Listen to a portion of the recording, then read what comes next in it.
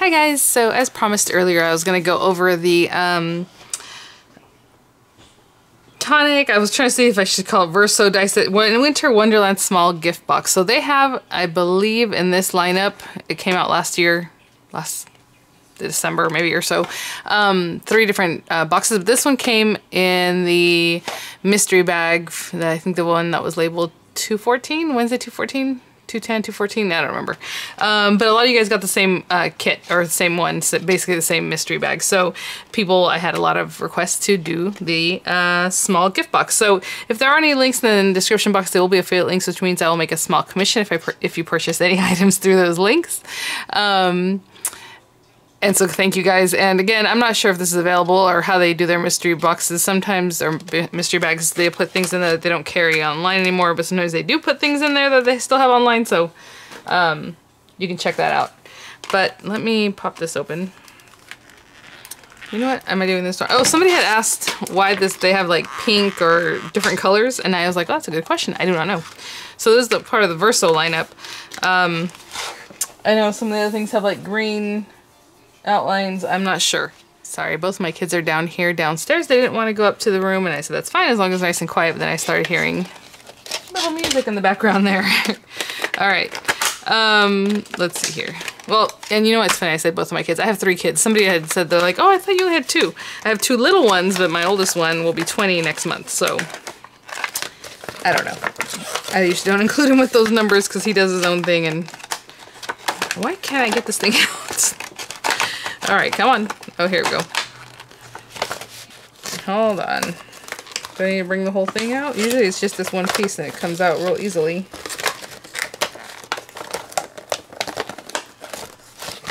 I'm gonna pull the whole thing out. I don't know what's going on. Oh, you know why? Because usually it has its other carry on the front and then you can pull this out by itself, but it was stuck down here. Okay. I'm gonna remove that because that's gonna bother me later, but we'll put that to the side. So we have the little box. You're going to cut out 2 of this, obviously. Whenever you see something like this, you either cut out 2, 3, 4, whatever it is, but I'm assuming 2 of it. And then it has tons of extra dies that you can dress that up with, or, you know, do all these different things. It is more of a Christmas set, but you don't have to, I mean, it doesn't have to be. Like, these guys are pretty plain. This one, those aren't especially Christmassy. Even this one has like little tiny stars that are really cute. It's just swirls.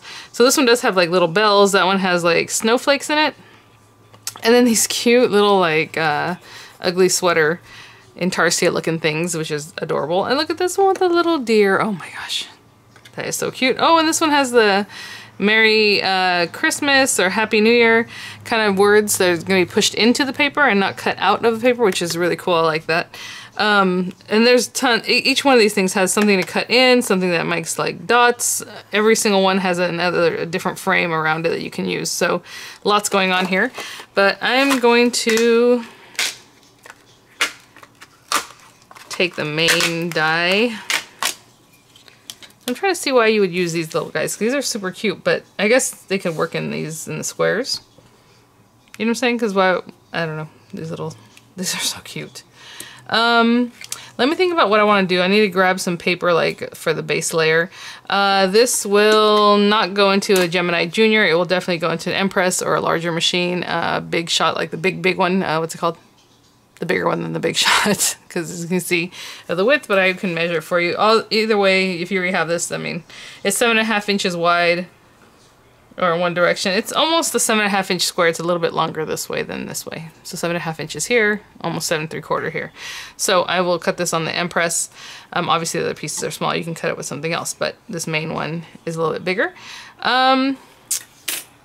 Let me grab some papers and we'll do a little something. So I just reached over to see what I have, and I have a bunch of Centura Pearl paper, which I think would be really pretty. And then I was like, well, it's kind of like this one with the, but this one has craft paper, white and blue. But I'm just gonna go with white and blue in 2 layers. So the base layer being cut out of this, and then blue accents is what I'll do. So let me move this to the side here. Let me see if this thing is fired up. Ooh, where are my plates? Oh, they're over there. Like, where are my plates for this little lady? Okay, I have a bunch of stuff sitting here in front of this machine. Okay, so all I'm gonna do is just trim this down. You really don't have to in the Empress because you can just run the whole piece of paper through. just the way it is. I will put a little bit of tape. And thank you guys for commenting as far as, from a lot of you guys I hear, I was asking about the Spellbinders machines, and then people were, what I was remembering about my Cuttlebug is that towards the end, not towards the end, I still have it, so, you know, but they don't make the plates for Cuttlebug anymore, so basically it's obsolete, right? And, let me see something really quickly. Okay, I'm gonna run this through twice. Again, just because, of course, I don't want to bust out my larger plates. And you guys are probably thinking, she probably doesn't even have them. I do have them, I just don't use them. I'm like, I don't know why, I rather just use these guys. So hopefully you can see what I'm gonna do. I'm gonna run it through the width and as much as I can. So anyway, the Cuttlebug wasn't cutting as well anymore with like really intricate dies. And what I remember the Spellbinder, when they came out with their machines, or with Spellbinder the company, is that, you know, they have really fine, delicate dies that their machine's supposed to do really well. And so you guys gave me your input of what you think about your machine if you have that. Okay, so what I'm doing, since I'm running it through twice, and you can do very similar things with the marquee, well, not with this size, but if you had something that was a little bit longer. So pretty much everything got cut, and then you see I taped it really well, but this little tip that hung off. So what I always like to do is run it back through, but not too much. I don't like to double it over too much more. So I will put that there, and you can kind of see how much of it you're gonna do again. I'll just put like that much. I don't really like overlapping it too much. And run it through to catch the rest of that part. And then I'll do the same thing with the second sheet of paper, so we have two of those. It's basically a partial die cutting. See? And that's pretty good. The embossing marks are really, really well etched in here, so that's good. And what I mean by that is the score lines. All these score lines are really, really well etched in there. Okay, so I'm gonna cut out the second one and I'll be right back. Okay, so I just finished up the second one.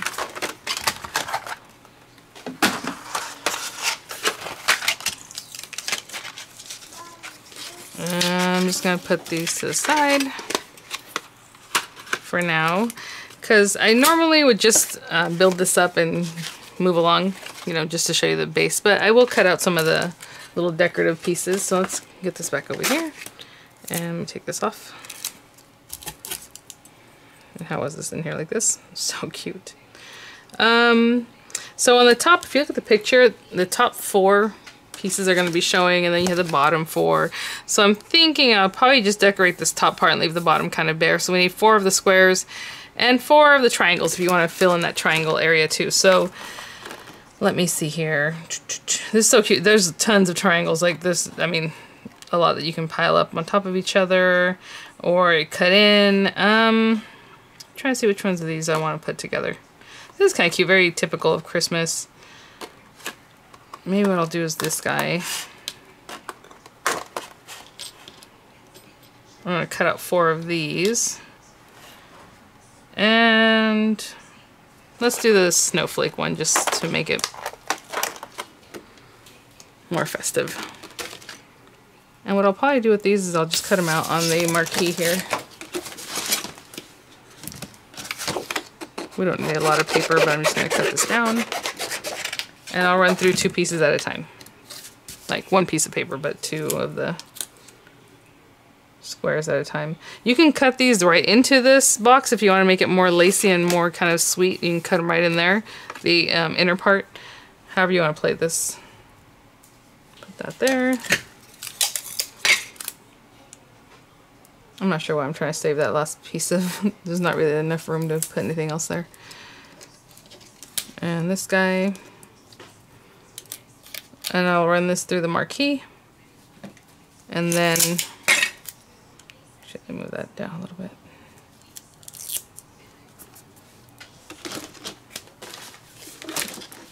And I'll just need 4 of each, like I said. So let's try this real quick.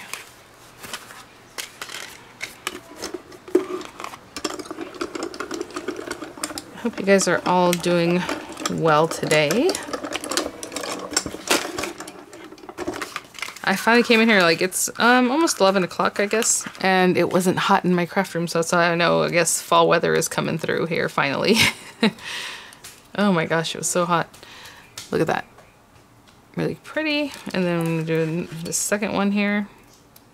And again, if I just did the middle section, it would only cut into my paper. The reason it cut out is because we use that outer die too. If you're very new to die cutting, that's how that works. Okay, so I'm going to cut out 3 of each. 3 more of each, and I'll be right back. Okay, so I have all my pieces here. Bring these guys back. I guess I'll stick them down first. So these are obviously facing up, just like this. And so what I'm going to do is, on these bigger ones, just go ahead and use my deluxe adhesive here. Because they're kind of larger, I can kind of do this pretty easily. Centura Pearl will warp just like any other paper, so you don't want to drench it in this stuff, but just kind of get that on there. And you can decide which way you want this swirls to go. And if you want a different color behind this, all you have to do is cut out the outer frame from a different color without this inner part. And then you'll have another color you can matte between your colors, but I'm just going with the blue and the white.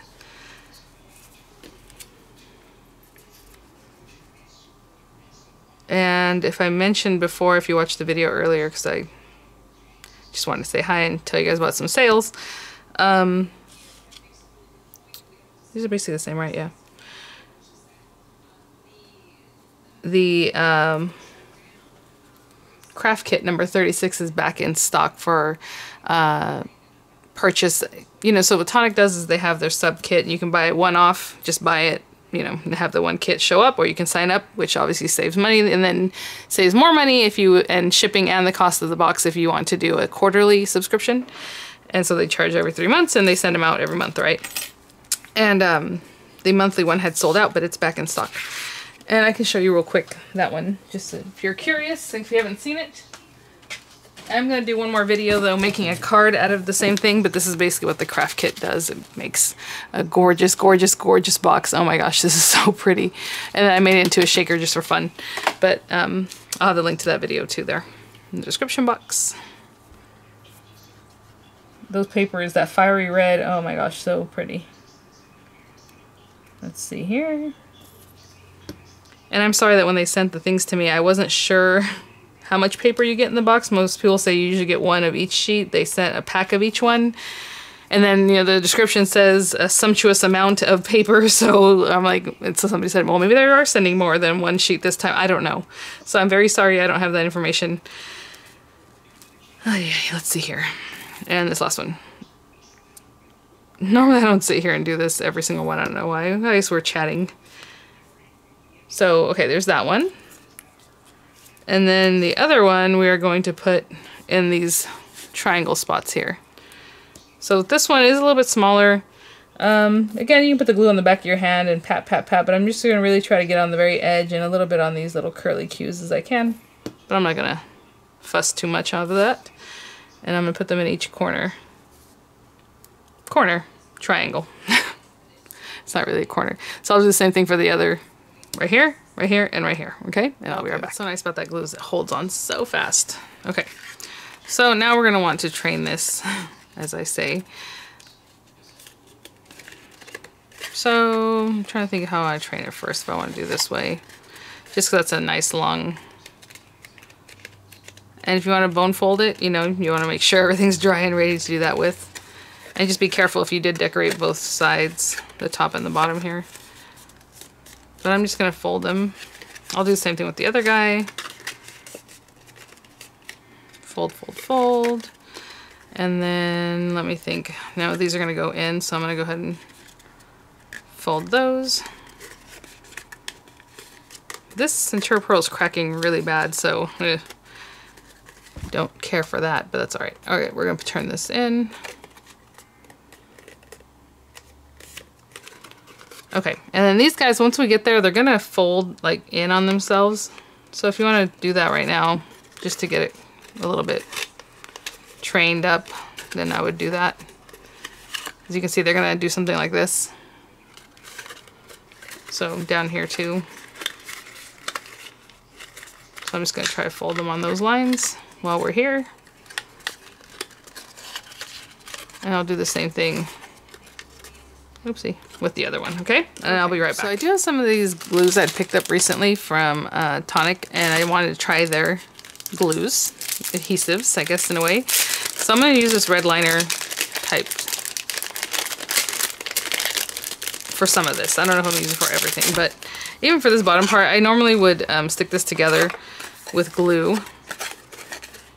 Just because I like boxes stuck together with glue, I feel like they hold longer.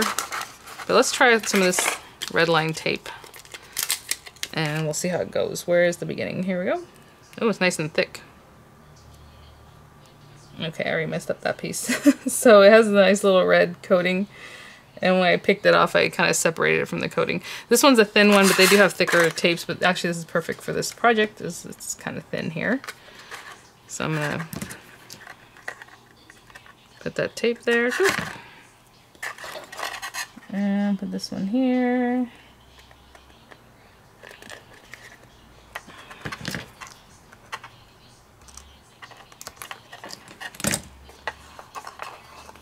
So this kind of thing, I really like to stick it down. So I'm using my nails to kind of burnish that and then pick off that red cover. And if you're lucky, you get a little static cling to yourself and it sticks to your finger. There we go. I'm gonna bring over the other side. And just, before I really push down, I wanna make sure I'm where I want that to be.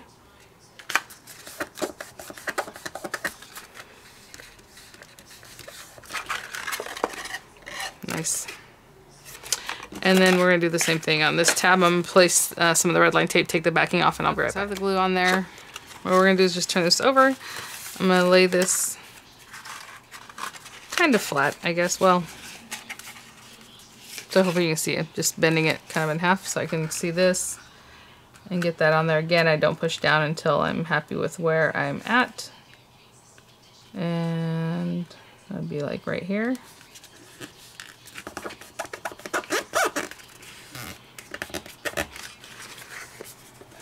Look at that. And it looks odd, right? Kind of crazy. Okay, so then we have to stick these guys together. But at the same time, these guys are going to fold in on themselves. So we're going to go across and then bring these two together, okay? But I probably should just put the tape on there first. You know what? I'm going to go with glue. Like I said, well, see, this was tough because I'm going to have to hold on to it for this time being, but that's okay. So I'm going to put this on here. I'm putting quite a bit just because I'm using a wet glue. And I'm going to bring this guy across to him, okay? And I'm going to make sure it's squared up real nice. And I'm going to hold on to it. Which is nice because you have a big opening so you can do that pretty easily. So I'm going to hold on to this till it sticks and I'll be right back. Alright. So that's stuck down pretty good. So on this one, what I'm going to do is I am going to put some glue down here just because I like to keep everything. You don't have to do that. This guy's going to come in over here. Hopefully you can see. And this guy's also going to come in on the other side and glue himself down. So that's why if you use a red liner tape or something like that, it's going to do this faster. But hopefully you can see what I'm doing. I'm pushing in. I'm going to push this one in. And just make sure it's lined up really nice. There. And as I hold it, I'm going to turn it over. So this is a little bit different. Oh, look how pretty it looks on the inside. Oh my gosh. I didn't expect that. So pretty. I tell you, that's what Tonic does. Just those structural, really pretty things. So I'm going to hold this down until I feel like it's stuck down really well. And this stuff glues. This stuff dries pretty fast, so it sets up pretty fast. So I'll be right back. I was kind of just messing with this and just trying to keep it down. But that's basically it, you guys. Oh, and then also, I know Tonic has their own machine. Somebody said it's kind of a Caltrans orange. It's called Tangerine. It's really cute, but it's out of stock for a long time. So hopefully I'll be able to maybe grab one of those too. But anyhow, so we have this, and look how pretty. Oh, now I'm like, I should decorate all the panels. But anyway, so now that we've already pushed in that top, basically this is going to push in too. So we're going to push these in, get these two guys together, right? And I think, well, I don't know, but let's get this guy over here. I'm trying to see if I need to actually score those marks where this one comes up, but I can't tell yet. So, and then this guy goes over here. So as far as putting it together, guys, that's it. Those little tabs, right, on the sides that we stick it together to make one long strip and then stick it together to make the shape. And then just, boom, this bottom part, right? Glue. How cute is that? Oh my gosh. Can you appreciate how pretty this is? Now, of course, you can dress it up more. We obviously have lots of layers we can play with, even with the little triangle area, all these little fun things. I was trying to look at this Intarsia one. It's really cute because if you cut, let's say, a basic square, or like even this one with the little dots that pokes into it, just this piece, then you cut this guy out and then you layer them on top of each other. It'd be really cute. Or just these guys in strips, right, around the edges. I think that's probably more what it's about. So cute. Anyway, thanks for watching, guys. I hope that helped out. I think it was pretty straightforward. I mean, yeah, it was very easy to kind of put together. I guess the part that you would have to kind of take a leap is knowing to stick these guys opposite, but I think you'd figure that out because how else would you put it together, right? I think there's also a way to just make a square box out of this, and I totally forgot to mention that while I was cutting them out. So what you would do is you have the two, and then you're going to have to layer some of them up because basically you just need the two tops, but not like so many sides, you know what I'm saying? So you might have to do something to cut it down and stick that together, but maybe that'll be a different video. All right, guys, thanks for watching. I hope that was informational, instructional, and that you try out your little box that you have from your mystery bag. So cute. Real quick, guys, I was packing up and doing all that. I didn't really mention how big this is. So, I mean, obviously, if you have it at home, you're going to figure that out yourself. But we have 2, 4, it's like 4.5 inches wide. And I would say the depth is about 3 inches. It's hard to tell because, like, if you're up here, let me see, 1, 2, 3.5 inches deep. But again, those little corners kind of come in, so it's going to cut into kind of what you're going to fit in there. But those are the dimensions, just about. Alright guys, thanks for watching, and I'll see you all at the next one. Bye now.